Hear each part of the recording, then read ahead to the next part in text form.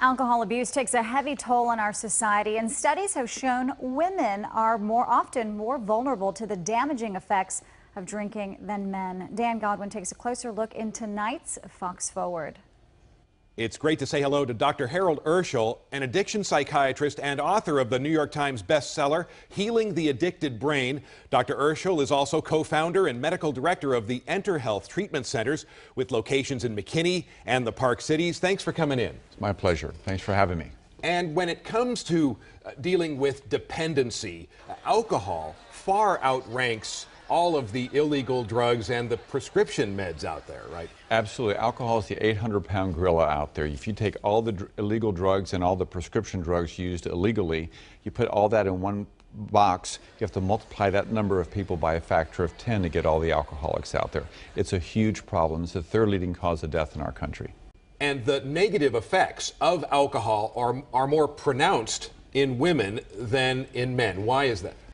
Women absorb more alcohol out of their stomach because they have a different set of enzymes in their stomach. So they actually physiologically absorb more alcohol based on their genetic structure, and sometimes, depending where they are in their hormonal cycles, they absorb 50% more alcohol per drink than a man. So if a man drinks a beer and a woman drinks a beer, the woman's absorption of alcohol is the amount that a man might get out of drinking a beer and a half.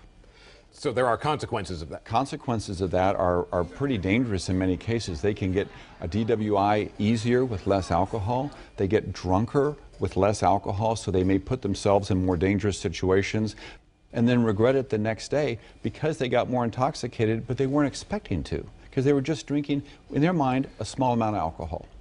So it's actually a physiological difference between the two sexes. So bearing all this in mind, what do you tell women about safe levels of alcohol consumption? That's a great question. What you don't want to do is you don't want to be drinking daily.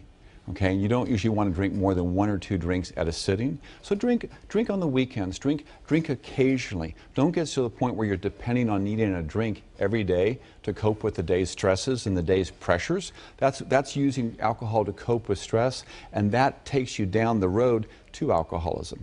And if you just stay drinking occasionally, you're really pretty safe, and you can keep that danger at bay. So, of course, you do have lots and lots of people who are social drinkers, yes, have it under control. But once you become an alcoholic, there are changes that occur. Absolutely. Alcoholism, for men or women, is a chronic brain injury, a chronic medical disease of the brain. Our scientific community has studied alcoholism for the last 4 decades. We found some amazing treatments for it. So there's a lot of hope out there for women. We want them to come forward if there's a problem. Ask for help. Go to an expert.